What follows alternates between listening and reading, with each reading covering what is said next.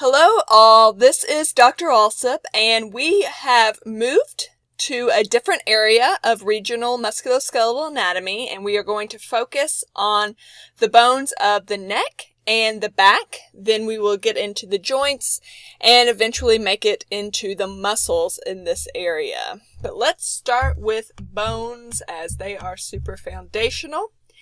And when we're talking about the bones in this regional area, we're really talking about two major ones. We are talking about the hyoid, and then we're going to start exploring the vertebrae that are going to make up the vertebral column.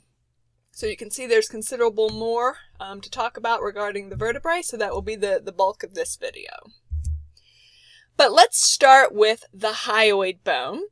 The hyoid bone is unique in the fact that it does not directly articulate with any other bone. It's going to be suspended from the styloid process by ligaments and muscles. There will be other muscles in the anterior neck and kind of the right underneath the chin area that are going to attach to the hyoid bone, but certainly not a very direct articulation like you see in many other joints. So oftentimes you'll hear the hyoid bone referred to as free floating. You can see that the hyoid bone is an unpaired bone. It's going to be located between the mandible, which would be here, and the larynx. And if you are palpating your anterior neck, the first thing that you will feel is actually this right here, your laryngeal prominence, which is part of the larynx. But if you move superiorly, and I always kind of tilt my chin down, and I can feel a little bit of the hyoid, it's certainly more difficult to palpate than the larynx. This will play a role in terms of support of the tongue, and this is through various means. So you kind of want to get the hyoid bone out of the way occasionally when you are swallowing.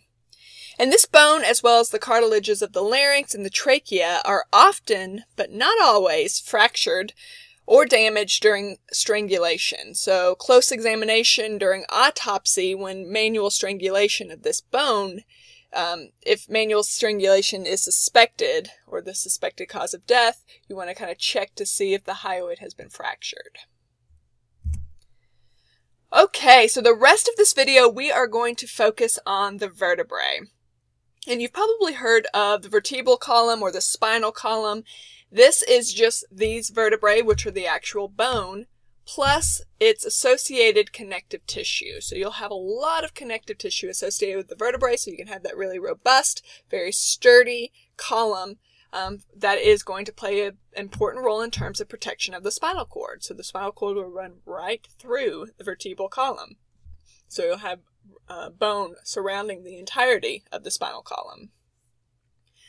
The joints of the vertebral column will also allow movement, so you'll have flexion of certain areas. I always kind of like to think of flexion, you kind of, let's see, if it would be going this way.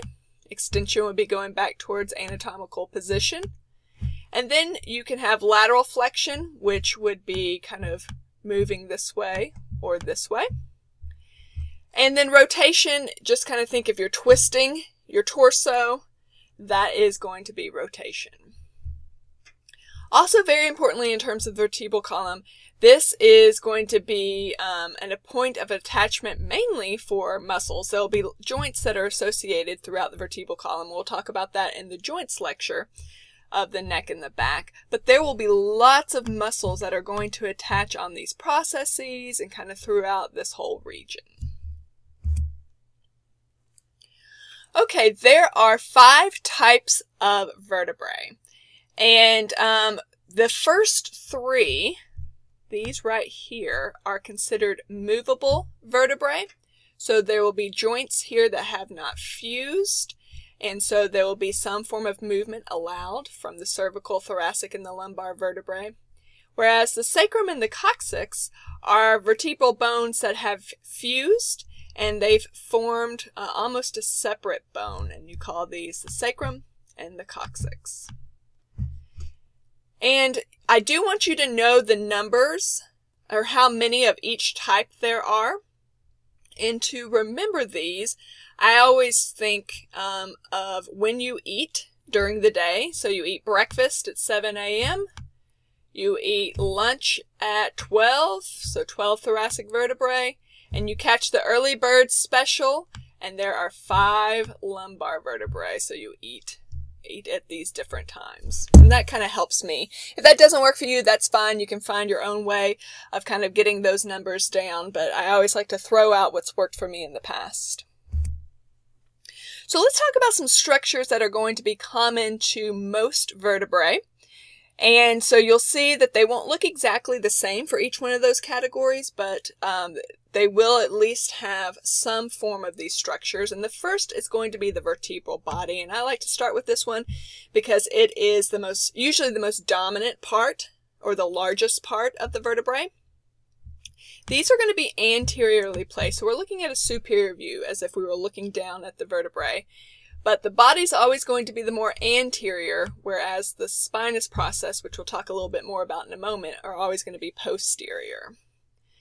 So these are anteriorly placed. These are the main weight-bearing component. You will have a layer of compact bone kind of all around it, but the majority of this portion of the vertebrae are going to be composed of spongy bone. So we'll talk a little bit about osteoarthritis, and we did when we were talking about the bones, but the fact that this is almost all spongy bone can have big implications in an osteoarthritic individual and kind of breaking down these vertebral bodies or allowing them to collapse.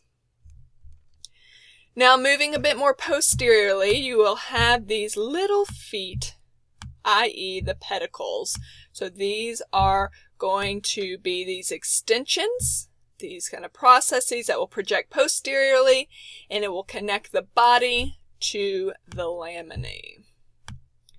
And I have laminae over here on this slide. So the laminae are these kind of thin plates of bone that will kind of help close off the vertebral arch and kind of close off. This right here is the vertebral foramen or the neural foramen, and this is actually where the spinal cord will run through. So you have this flat plate of bone here.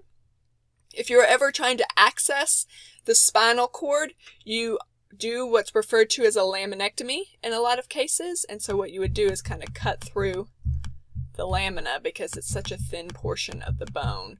And you can kind of reflect that part of the bone back to get access to the spinal cord. Now, projecting posterolaterally, you will have transverse processes.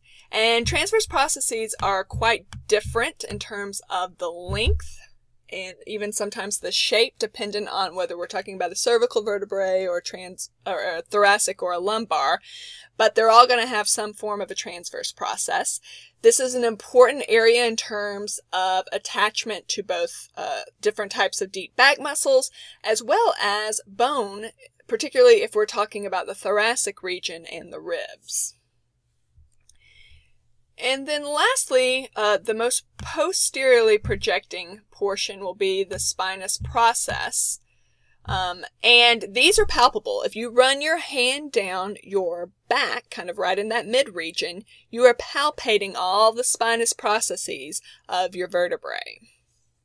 Occasionally these can be bifid in terms of being kind of split into 2 different parts, and we'll see that in the cervical region. Now, looking at a lateral view, one thing that you would note is that there are going to be these indentations kind of just underneath or just above the pedicles, and these are referred to as notches. So you'll have superior vertebral notches and inferior vertebral notches, and if you were to put these together, you would be forming these intervertebral foramina. And you'll see these running all the way through the entire course of the spinal column or the vertebral column. And these are going to form what's referred to as intervertebral foramina. So these 2 notches come together and they will form these foramina. And these are extremely important in terms of passage, or the means by which the spinal nerves will exit from the spinal cord and exit through the vertebral column and through these intervertebral foramina to get to their destinations. Okay, so let's talk about those different types of vertebrae. And we'll start with the cervical vertebrae, not only because they're the most superior, but because they are the most variable. And that's mainly because C1 and C2 are so unique, and we'll talk about those separately. But the cervical vertebrae are going to have a considerable range of movement, particularly in comparison to the thoracic vertebrae. And they're going to have some unique characteristics. And I'm actually going to start with this one first. Generally, the cervical vertebrae 2 through 6 may have what's referred to as a bifid process, which I was talking to you about in that previous slide of the spinous process. And really what that is you'd have kind of these two separate projections of the spinous process. But really, for me, what is the most unique and characteristic thing about a cervical vertebrae is that they are going to have these transverse processes. So this little bitty thing right here is the transverse process of the cervical vertebrae. So not very large, but they do have these foramina associated with it. And only cervical vertebrae have these. So it's very, very characteristic. If you have a transverse foramen, you know you're looking at a cervical vertebrae. And what's going to travel through here? So you know if there's a foramen, there's usually something traveling through there. It's actually not going to be a nerve like we had with the intervertebral foramina. It will be the vertebral artery. And the vertebral artery is going to be a branch of the subclavian artery. And it is going to ascend from the root of the neck up through the cervical vertebrae to get to the brain. So the vertebral artery is one of the two main sources of blood for the brain. So very important in terms of allowing that to travel up there. All right, I said I was going to talk about the two most distinct cervical vertebrae, and we'll start with C1. And C1, as you would think, or you might understand because of the 1, is the most superior of the cervical vertebrae. Sometimes you hear this referred to as the atlas. And this is because it is the atlas, or C1, that's going to articulate with the occipital condyles of the occipital bone. So in essence, this is what's articulating with the skull. And this forms the atlanto-occipital joint. This will allow us to have the movement of saying yes. So if you're shaking your head yes, you are moving your atlanto-occipital joint. You can see that it looks fairly distinct in the fact that it's just almost its purpose is being this ring of bone. There's no real vertebral body or spinous process. But what do I have here? A transverse foramen on each side, so you know you're looking at a cervical vertebrae.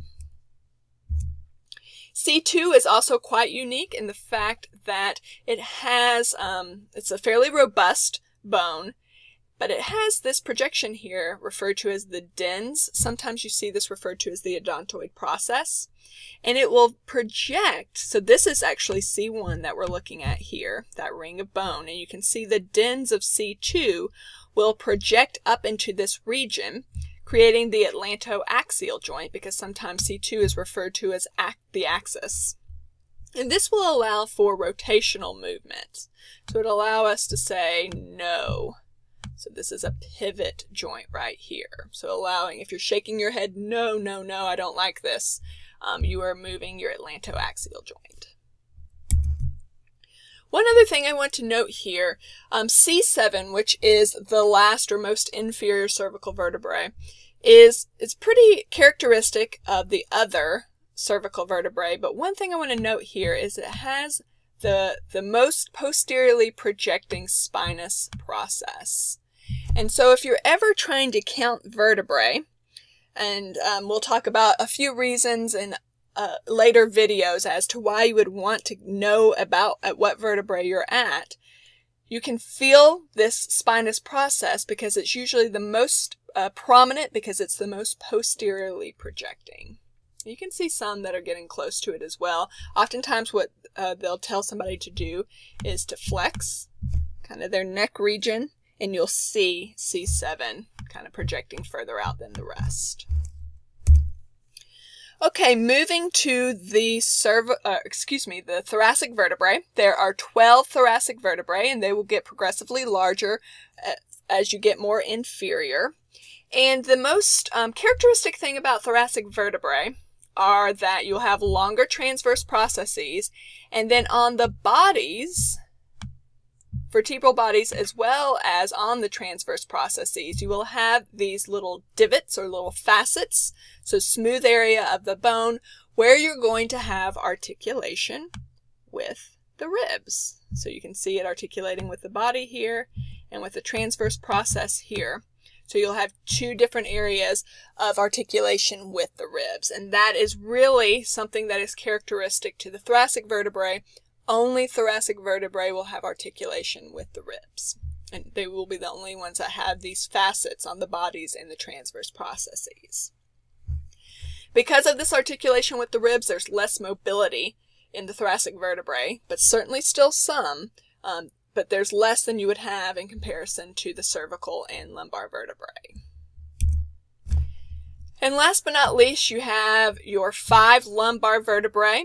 These are identifiable mainly because they are quite large in comparison to the other vertebrae. Now, say like T12 is going to be a pretty similar size to L1, but the rest are going to be quite a bit smaller than the lumbar.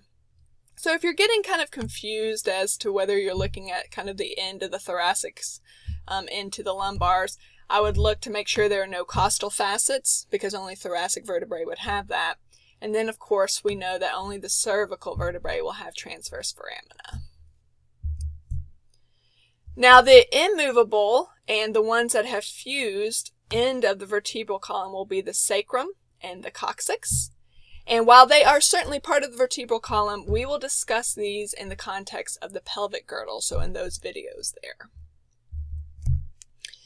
Okay, last but not least, I want to talk about the curvatures of the vertebral column. And these are natural. These are things that you want to have in your vertebrae. You will have the thoracic and sacral kyphoses, which is basically just kind of concave anteriorly. You can see that kind of here. Whereas with the cervical and lumbar region, it's going to be more concave posteriorly.